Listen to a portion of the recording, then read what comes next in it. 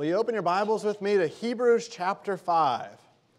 Hebrews chapter 5. This morning I will be continuing our Sermons from Hebrews series that will take place this morning. And yes, that did take place at the 9 o'clock hour. Brother Adam preached on the point of no return, which blends in well to where we are going to begin in Hebrews chapter 5 this morning. Will you look with me at verse 11 of Hebrews chapter 5? Hebrews chapter 5 and verse 11 reads, "About this we have much to say, and it is hard to explain, since you have become dull of hearing. For though by this time you ought to be teachers, you need someone to teach you again the basic principles of the oracles of God. You need milk, not solid food. For everyone who lives on milk is unskilled in the word of righteousness, since he is a child. But solid food is for the mature, for those who have their powers of discernment trained by constant practice to distinguish good from evil." And leading into chapter 6, "Therefore let us leave the elementary doctrine of Christ and go on to maturity, not laying again a foundation of repentance from dead works and of faith toward God, and of instruction about washings, the laying on of hands, the resurrection of the dead, and eternal judgment. And this we will do if God permits." And so we see this warning, really, this admonition that they should have been farther along. Wherever they were, in relative position to where they should have been, they were found lacking. And in fact, a not so nice description is found at the verse 11. Did you see that? Dull of hearing. Not only was it hard to explain, but he said, since you have become dull of hearing. Now, I don't know that a lot of people like to be called dull of hearing, but I wonder how many of us are. What was the problem with the people that this letter was being written to? What was the problem that those Christians with some sort of Jewish background were suffering? That they would become dull of hearing. After all, Christ is superior to angels. That's a point we've discussed in our Bible class that we're studying. And how that is clear, that Christ is wonderful. And in fact, as you move on through the book of Hebrews, even into chapters 8 and 9, you see how wonderful the new covenant is. How great it is based on better promises than the old covenant. And you think, why do these people, how did they become dull of hearing? What happened? I think it's interesting sometime that we focus a lot about not falling away. Will you read with me in verse 4? Adam spoke this morning. I said the point of no return. It was on the fact that we can fall away. In verse 4, "For it is impossible in the case of those who have once been enlightened, who have tasted the heavenly gift and have shared in the Holy Spirit, and have tasted the good news of the Word of God and the powers of the age to come, and then have fallen away, to restore them again to repentance, since they are crucifying once again the Son of God to their own harm, and holding Him up to contempt." And so you see that falling away is definitely possible. And we see that. I thought about calling my lesson this morning, "Don't worry about falling away." And you'll see why I said that in a minute, but that's just too directly against the Scriptures. If you look with me in chapter 3 and verse 12, look with me quickly, and you see why we should be worried about falling away. Hebrews chapter 3 and verse 12, "Take care, brothers, lest there be in any of you an evil, unbelieving heart, leading you to fall away from the living God." Certainly you can't fall from something you're not at or sitting upon. And in Hebrews chapter 10, in verse 26, this warning is also strong. "For if we go on sinning deliberately after receiving the knowledge of truth, there no longer remains a sacrifice for sins." That's a scary dilemma as well. And will you look with me at 2 Peter chapter 2? I want everyone to see this. I get too much joy out of this passage, but the image it brings is too powerful. It's a terribly sad passage when you face the reality of what the picture is generating, but consider how strong this picture is and how clear the point is being made. In 2 Peter chapter 2 and in verse 20, "For if after they have escaped the defilements of the world through the knowledge of our Lord and Savior Jesus Christ, they are again entangled in them and overcome, the last state has become worse for them than the first. For it would have been better for them never to have known the way of righteousness than after knowing it to turn back from the holy commandment delivered to them. What the true proverb says has happened to them. The dog returns to its own vomit, and the sow, after washing herself, returns to wallow in the mire." You're welcome for that wonderful picture this morning. You think about that picture, that's pretty ugly. It's pretty sad. And like I said, the reality of that fact being that it's worse To have heard to be a Christian and to fall away than to have never heard is a grim reality. And so as Christians we live, and we're very careful and guarded to not participate in sin. We know sin is bad. The wages of sin is death, right? We know that all of sin and fall short of the glory of God, but we don't want to sin. I'm very glad that that is our aim. And that should be our aim each and every day, to not sin. But that is not all of the Christian's responsibility. We do not live on this earth to not sin. I think that's what the Hebrew writer, at least the other facet that we're here for, is addressing. Go back to Hebrews chapter 5 and verse 11. What did he expect of them? What was his problem with them? Yes, they were dull of hearing, but verse 12 kind of states it pretty plainly. For though by this time you ought to be teachers, you need someone to teach you again the basic principles of the oracles of God. You need milk, not solid food. I think you see, as this reasoning is developed, it's punctuated in chapter 6 and verse 1. Will you look closely with me? The point of the lesson is found in chapter 6 and verse 1. All of that said, therefore let us leave the elementary doctrine of Christ and go on to maturity. We are to go on. We need to press on to maturity. Yes, falling away is possible, but we don't exist just to not do bad things. We are to glorify God. As Christians, we should be transformed by the renewal of our minds. Isn't that what Paul wrote about in Romans chapter 12? And so that's a lot different of a lifestyle. If I'm not just avoiding sin, that's difficult in its own right. But if I'm having to press on, if I'm having to grow, that means work. And can I tell you for this morning's lesson that I realize I need to actually think about growing. It's not going to happen on accident. We're not going to just stumble and fall into being better Christians. It doesn't happen that way. How do you avoid sin? How do you avoid falling away? Well, I make sure that I don't go places I shouldn't go. I try to censor what I hear so I don't hear things that I shouldn't hear. I try not to see things that I shouldn't see. We take precautions. But what do we do in the name of growth? Are we concerned with, as verse 13 of chapter 5 says, verse 14, having our powers of discernment trained by constant practice to distinguish good and evil? I wonder where I was this time last year as a Christian. I'm thankful that so many are here this morning, and we serve an awesome God even this very morning. Amen? It's a wonderful thing. I'm glad that we are all here. And so that says something about being here in general. It's likely that most of us who are here because we want to be, not out of force. We're here because we know God is to be served. We know this is what Christians are to do. But I wonder how many of us are so different from this day last year.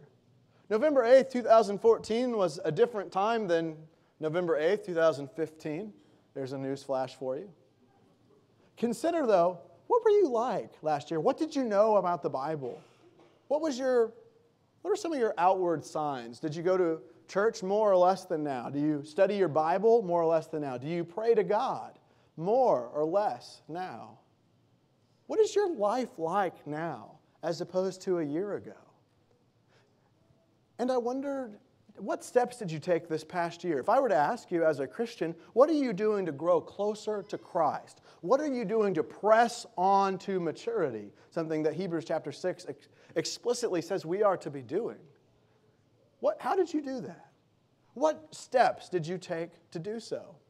I think if we look at the Scriptures, the question is begged, how can I grow?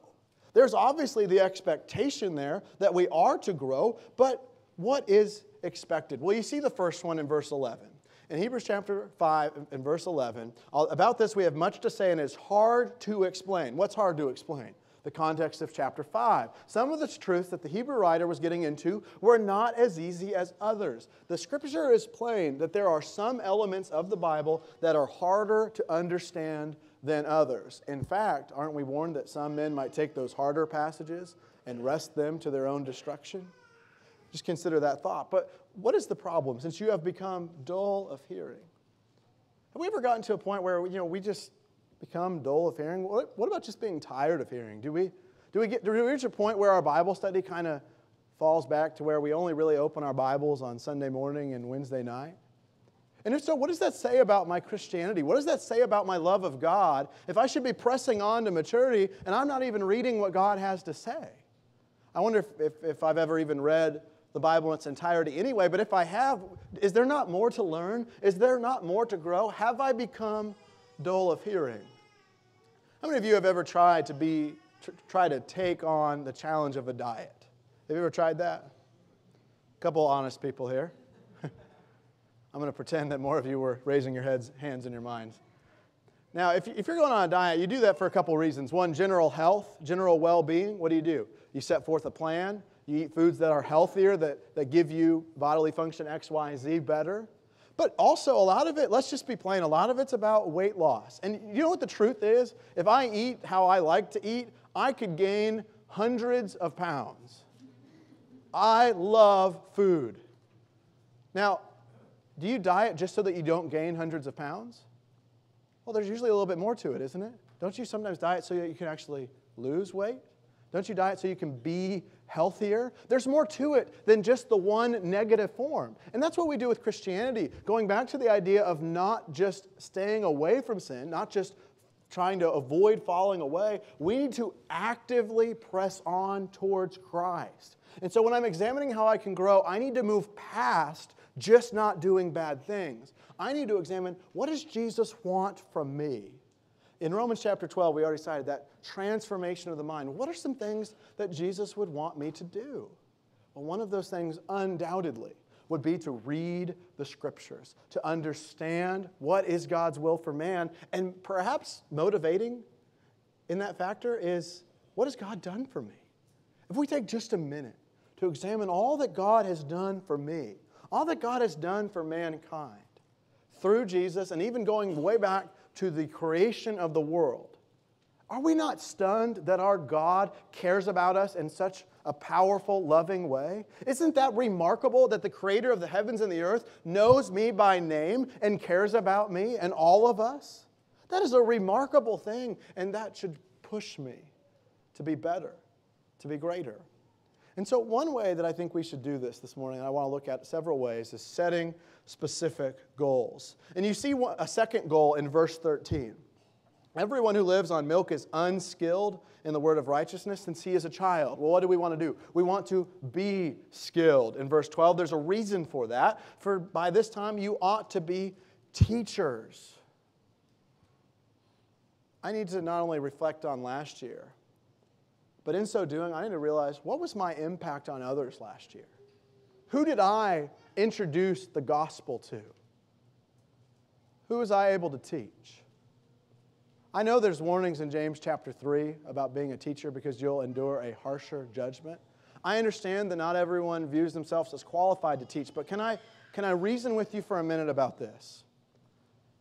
Hebrews chapter 5 in verses 11 through chapter 6 and verse 3 teach us that as Christians, we should be pressing on. And if I'm not skilled, if I'm not able to teach, can I say that I should get myself prepared to teach? Can we understand that if we're not where we need to be in a certain area of serving Christ, we should get there. Brothers and sisters, we can do that. Amen? Brothers and sisters, we do believe we can teach others the gospel. Amen? We must believe that. We must get there. If we say, I am disqualified from teaching because I do not know how, great, now I have a goal. You see, what's great about this growing, this idea of we should be somewhere, it's individual. We're not all supposed to be in the same place, and that's a good thing for Adam and I because Brother Bob is way beyond us in his Bible knowledge. And if we were all there, it would be a lot different. But God expects me to do what I can do. Jesus expects me to grow in my faith, to grow closer to God, including my willingness to teach others about Him. And it doesn't just have to be, here's how to do a 5-part Bible study. You can introduce someone to a teacher. Do you realize that it really is that easy in that sense? If you're not there yet, while you're on the side equipping yourselves in our classroom, I believe it's number 16 this quarter, where Adam is teaching people how to go over the big picture of the Bible. While you're equipping yourself, do you notice how I'm saying that? While you're equipping yourself? Invite people to be with those who do teach. Teach others that they need the Lord now. Not just when I'm ready to teach, and not just when I feel comfortable, but because we need the Lord. We need what He offers, and that includes others also. We need to be willing to introduce at least one person to the gospel. And do you see what's interesting about reflection and introducing one person? These are specific goals. When we sit back and say, I just need to grow, I just need to get better, do you know what happens? Not much. I need to compare myself to the Word. Will you look with me at 1 Timothy chapter 3? I find this really interesting. In 1 Timothy chapter 3, you have the qualifications, as we call them, for elders. I want men, of course, especially to think of this because I believe the Scripture is plain that this applies to men. But I want all of us to think just for a minute about these characteristics. Who should take on these qualities? What type of Christian has these? In 1 Timothy chapter 3 and verse 1, the saying is trustworthy. If anyone aspires to the office of overseer, he desires a noble task. Therefore, an overseer must be above reproach, the husband of one wife, sober-minded, self-controlled, respectable, hospitable, able to teach, not a drunkard, not violent, but gentle, not quarrelsome, not a lover of money. He must manage his own household well, with all dignity, keeping his children submissive. For if someone does not know how to manage his own household, how will he care for God's church? He must not be a recent convert, or he may be puffed up with conceit and fall into the condemnation of the devil. Moreover, he must be well thought of by outsiders so that he may not fall into disgrace, into a snare of the devil. And a couple of you are thinking, well, I'm already disqualified. I'm not the husband of one wife. I don't have children to rule well. That's fine. But what about these other characteristics? Do you see them in verse 2, starting with sober-minded? Which of us should not be pressing on to be sober-minded, self-controlled, respectable, hospitable? How hospitable have I been this past year? Can I set goals that say I'm going to try to reach out to people? I am going to be more hospitable this year, and here is how. We can do this. We can grow. We must press on. I like the phrase that Brother Terry Francis used when he was here. He talked about the church often has pew potatoes. There's people who, when they're here, they come and they sit and they occupy their space, and that's about the extent of the spiritual life. Brothers and sisters, if that's our concept of Christianity, we have failed. That is not what the Word of God reveals. What does it teach us? The elders, the leaders of an individual local flock are to have these qualities. Why? Because that's what pleasing God is. If they are going to lead, they need to be developed in their faith and their relationship with the Lord. Why shouldn't I be developed in my faith and relationship with the Lord? Not only should I not be a drunkard, verse 3, not violent but gentle, not quarrelsome. Why can't we do these things? And if I don't ever think about being more self-controlled and say, here is how I am going to get there, what is the likelihood that I will? We look with me in Titus chapter 1. In Titus chapter 1. This is why, in verse 5, I left you in Crete so that you might put what remained into order and appoint elders in every town as I directed you. If anyone is above reproach, the husband of one wife, and his children are believers and not open to the charge of debauchery or insubordination. For an overseer as God's steward must be above reproach. You've seen that before, haven't you? Why should we not as Christians strive to be above reproach? Well, if we're Christians, we're going to reach that standing. He must not be arrogant or quick-tempered or a drunkard or violent or greedy for gain, but hospitable, a lover of good, self-controlled, upright, holy, and disciplined. If I'm reading this text, if I'm seeing that this is what God wants from His elders, why am I not training myself to be that way as a man? Whether I intend to take the office, whether I desire it, to use the words of 1 Timothy chapter 3 or not, what about the Scriptures tells me that that's optional, that that's not how I should be? If we want a specific goal, it should be, I want to be more like Christ. I want to see the Word and not feel bad because I fall short, but I want to shore up those areas of weakness, and I want to be like God wants me to be.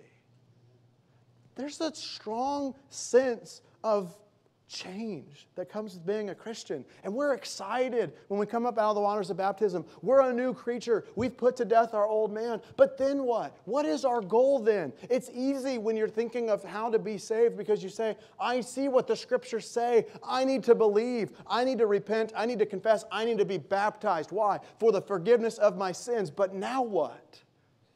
Well, I need to grow. I need to learn. I need my powers of discernment trained. Great. How do we do that? Brothers and sisters, we need to view Christianity seriously. We need to realize I have a need to grow, and here is how I will do it. I would love to come up here this morning and say, here, step 1, here should be our first goal. Step 2, here's the second goal. Here's how to do it. Here's what month to check in on. But we're all different. Can I add that maybe a goal we should all take is in the next month and a half? I guess we got more than that till the end of the year. I'll give you till the end of the year. Can you pick one thing that you can do in this church to help others? Can you think in your mind with me right now, what is something I can do for somebody else? How can I serve? I realize that I need to do more at this. Maybe you need to read more about the Scripture. Maybe I need to learn. Can you make a goal in your mind right now? What steps will I take to do that? How many times a week will I read my Bible? Who will hold me accountable? Are we taking growth seriously? Do we meditate day and night on the law of the Lord? God is offering us something amazing. But God doesn't just expect us to not fall away. God expects us to press on to maturity. And if I was to go on a diet and not change anything, but just try to stay away from some of the extra candy and the extra popcorn and change nothing else, you know what? I may do pretty good. I may look okay. I may look a little better than I did before. But if I don't change everything about my diet, and I'm going from slop to just less slop, how healthy am I going to be? Brothers and sisters, it's not about just not falling away. There is a real serious warning in Scriptures about not falling away. But can I tell you the best way to avoid sin, the best way to not fall away? It's to press on to maturity. Do you see it in Philippians chapter 3? Know what Paul says in Philippians chapter 3. Turn there with me. If you need a mission statement, find it here. Philippians chapter 3 and verse 12. Not that I have already obtained this or am already perfect, but I press on to make it my own, because Christ Jesus has made me His own. If there is any reason to press on, there it is, because Christ has made me His own. In verse 13, brothers, I do not consider that I have made it my own, but one thing I do, forgetting what lies behind. Do you see it with me here? And straining forward to what lies ahead, I press on toward the goal for the prize of the upward call of God in Christ Jesus. We know that part. Will you look at verse 15 and think about Hebrews chapter 5 and 6? Let those of us who are mature think this way. And if in anything you think otherwise, God reveal that also to you. Only let us hold true to what we have attained. What type of people think the way that Paul outlined? What type of people press on towards the goal? What type of people forget what lies behind and strain forward? By the way, strain. Guess what type of action that's going to be? Hard. It may be difficult. It's going to take concerted effort. What type of people think that way? Mature people. Mature Christians don't sit back and hope that they grow. Mature Christians realize God has a standard. And when I look at the Word of God and I see just how far short I fall, I will not only find myself on my knees praying for forgiveness, but I will set goals today to grow closer to Christ. Because it's worth it. Because that is what Jesus expects of me. See, when we look at Hebrews chapter 6, we're drawn to verse 4, where it is impossible. We like things that are impossible. We like to see, is that true? Is it really impossible? In the case of those who have once been enlightened, follow with me here. who have tasted the heavenly gift and have shared in the Holy Spirit and have tasted the goodness of the Word of God and the powers of the age to come. I want to stop there.